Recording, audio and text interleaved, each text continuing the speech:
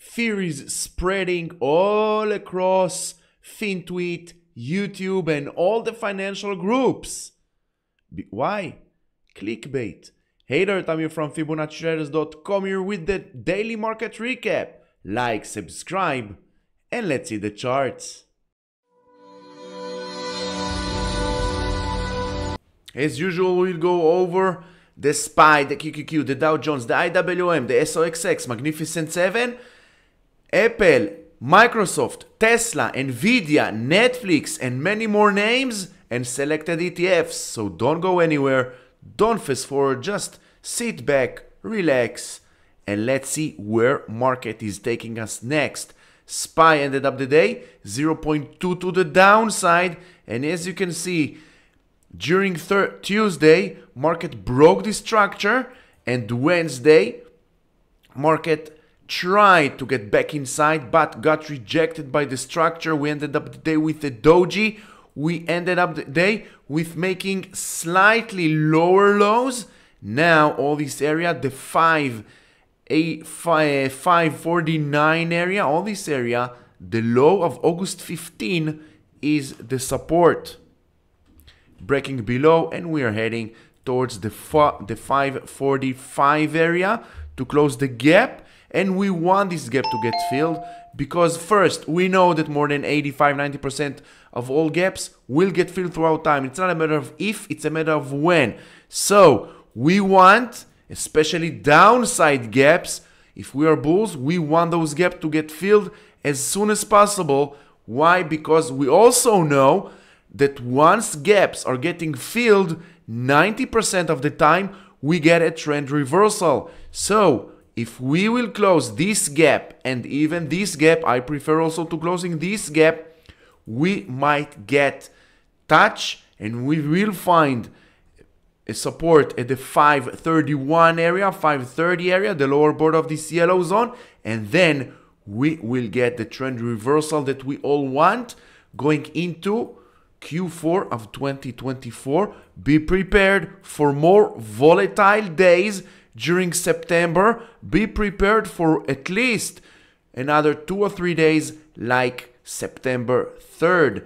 RSP, the equal weight ETF, still holding very strong at the 173 area, still trying to get attached and trying to stay very close to this uptrend line. Why? Because this trend line takes price to the upside. 176 is the resistance, 173 is the support.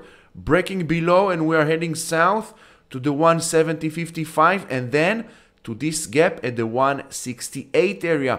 QQQ ended up the day with 0.26 to the downside, broke below the upper border of the yellow zone, the 461 area, 462, tried to break above and stay above but failed. Doji, we might get some kind of a bounce back, not before this gap will get filled, and we want this gap to get filled. And not surprisingly, this gap sits on the 50% Fibonacci retracement. We had an uptrend, got rejected by this trend line. Now we're heading south to the 50% retracement, which is also an open gap. Failing to hold it, we will see the 447.23 area that is the next support. Dow Jones ended up the day on the green, slight green on the Dow Jones, ended up the day with the doji inside candle, which means very good news for the Dow Jones, because after this pullback on Tuesday, today, Wednesday, September 4th, bears did not manage for a follow-through downside day. Bulls are holding strong at the 410 area, very important area of support. Look left, trade right. It was a very important area of resistance. Now, since August 23rd, it's a very, very important area of support. Breaking below it, and we are heading south to the 404.50 and to this gap at the 400. IWM ended up the day also with a doji sitting on this 50% retracement area. It's all about Fibonacci. If you're looking for that one tool, that one indicator that price follows. It's not these indicators. Price doesn't follow EMAs. Price doesn't follow RSIs or MACDs. They follow price. They are lagging indicators. But there is one tool that price follows, and it is Fibonacci. You know all these Fibonacci levels, which in this case the FTI gives us as automatically. And you know it. Just look back in the past few daily stock market and you will see none changed. Price follows Fibonacci. Now at the IWM we are in a doji of the 50% retracement. Can we get some kind of a pullback? Not pullback, but bounce back to the 216, the upper border of the low zone? Not before this gap at the 209 will get filled. SOXX closed the day with on the green side, but ended up below the lower border of the yellow zone. We are still bearish on 3 out of 4 time frames. We are still below this trend line. So no, the dip of the SOXX is still not here. We might get some kind of a bounce back to the 225 area, to the upper border of the yellow zone, together with its downtrend line. But as long as we are below this downtrend line, for now, there is no trend reversal. There is no risk on for the SOXX. Magnificent 7 looks exactly the same as the SOXX. And as we said, we were prepared for this gap at the 4280 area to get filled, and here we are. This gap just got filled. Not surprising. As we always say, gaps, 85-90% of them will get filled. It's not a matter of if, it's a matter of when. Yes, I know I sound like a broken record, but that's it. This is technical analysis. You have your rules, you know price action, you know how to read price action. Rinse and repeat. Rinse and repeat. Rinse and repeat like a broken record. That's it. Now, Magnificent 7 holding the 50% retracement. Now, can we get the trend reversal? But we need to take under consideration, for now, in my opinion, until we will get at least a weekly close above this yellow trend line, no risk on the Magnificent 7. Natural gas ended up the day, for now, it's on the 0. We've been waiting for this double bottom scenario to get validated. And as you can see, last trading candle got rejected by the upper border of the yellow zone. Now looks like it's stuck, breaking down and under 195 and back to the 185. XLRE, the real estate ETF, very nice uptrend, strength on this ETF. 43.30 is the support. Now we have a doji of a trend line. Last time we had this doji of this trend line, it was here. We got a pullback all the way to the red line. Also here, back in May, 2-3 consecutive dojis off a trend line. We got rejected and broke the red line. Will it happen once again over here? We need to be prepared always for the worst case scenario. As traders, our only job is to manage risk, aka always be prepared for the worst case scenario. As long as 43.33 is holding support, we're good to go long. Breaking below, and we might consider ending this long position for now. XLF, 2 consecutive dojis. We are still inside an uptrend channel. As long as this uptrend channel is holding, we are good to go long, holding long the XLF. If you're looking to enter, if you're looking for a nice entry point above the 46, might be a very nice entry point on the XLF. Look at the XLU.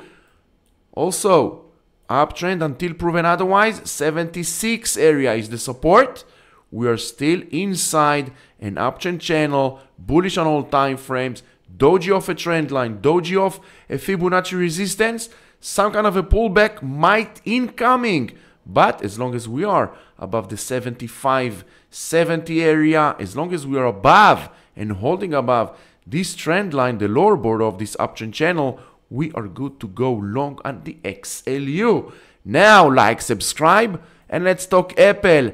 Apple ended up the day 0.86% to the downside, but look at this.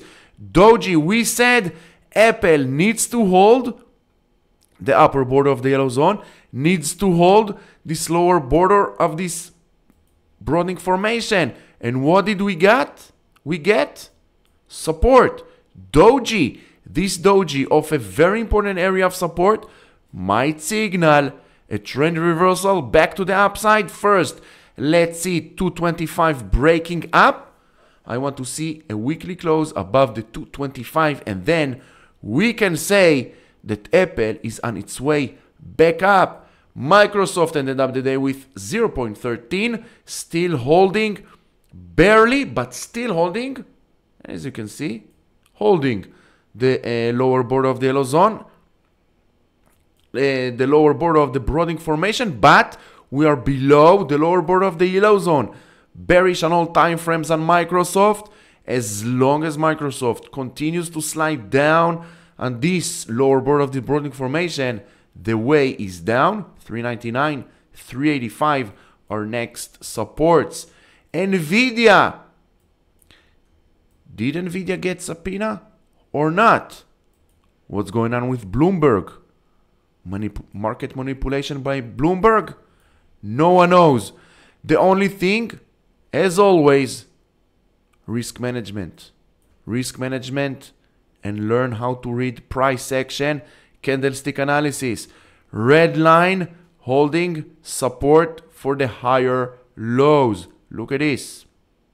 Always, if you want to learn how to draw almost perfect trend lines, don't draw them on candles.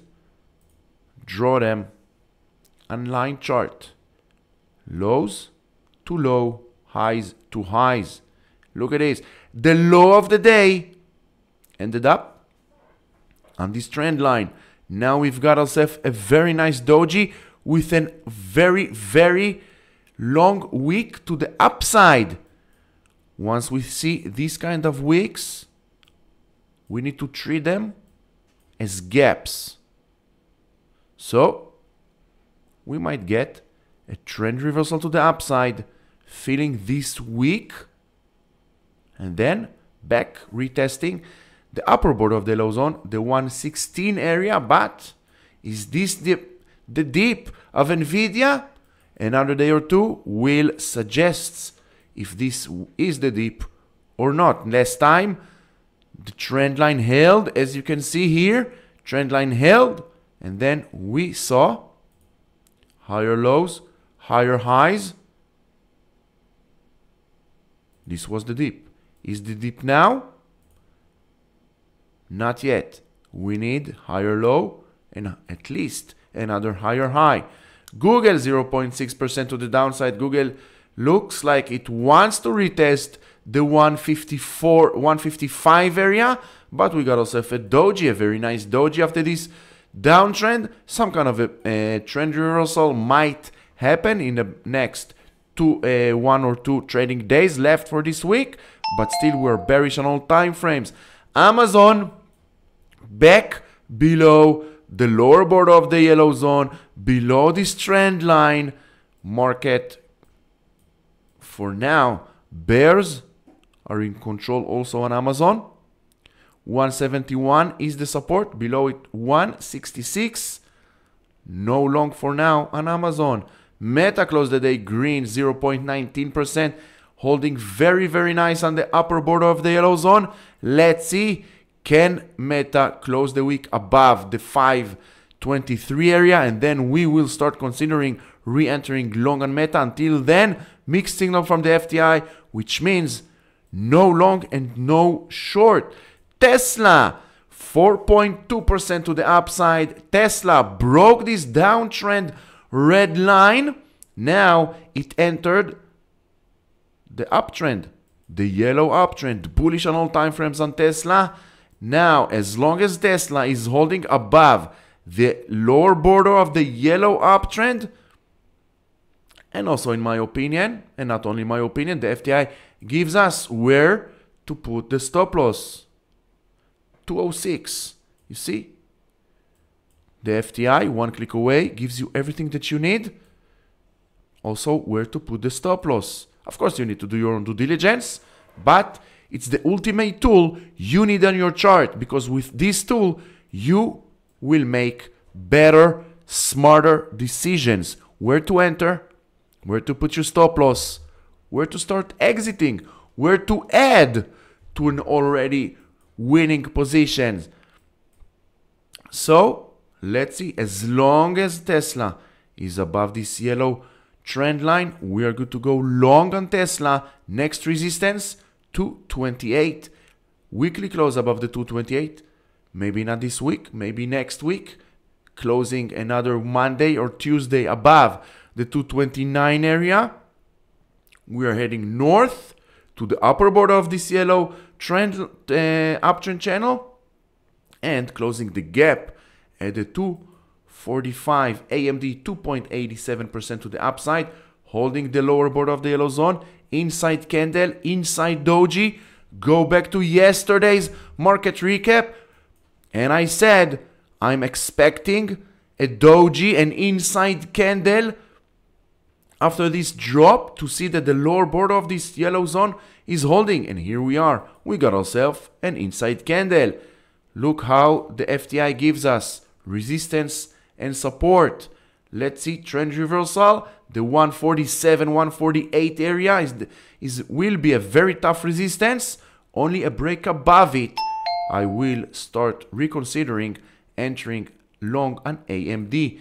Netflix 0.65% to the upside, closed below the 685 area from support, now resistance, inside candle. We might get retesting the 663 area together with this lower trend line. We have here a massive broadening formation inside a broadening formation. It's all about broadening formations and trend lines. Palantir, is this the time to enter Palantir? In my opinion, no. Look where I got my alert to re-enter long on Palantir for now, if the downtrend continues. So of course, this alert will go down with it. But for now, in my opinion, only above 3160. We still have lower highs, lower lows on each and every candle that goes by. And you can also take trend lines, lower lows, lower highs, downtrend, and for now, short-term downtrend until proven otherwise. AVGO, with earnings coming up Thursday after the closing bell. Today, Wednesday, held nicely on the 50% retracement. I will not touch it. Only I will reassess only Monday. Eli Lilly 1% to the downside. Another day, another doji.